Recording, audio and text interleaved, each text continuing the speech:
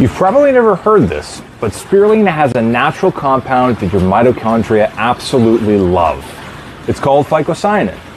Now, I'm not going to make any crazy health claims or supplement claims, but here's the real science. Phycocyanin is a pigment protein complex found only in certain microalgae, and its job is to help the cell handle oxidative stress. In your body, it acts like a gentle free radical scavenger, which supports normal mitochondrial function. Basically what this means is it's helping your cell run a little bit smoother. If you're someone who trains hard, works long hours, or you just want your body to run a little bit more efficiently, this is why spirulina has been studied so much in a health context. And the fresher it is, the more intact these proteins are. So that's why many of our clients have told us what a game changer it's been switching from the powdered spirulina, which is commonly found in the marketplace, to raw spirulina from Oasia Farms.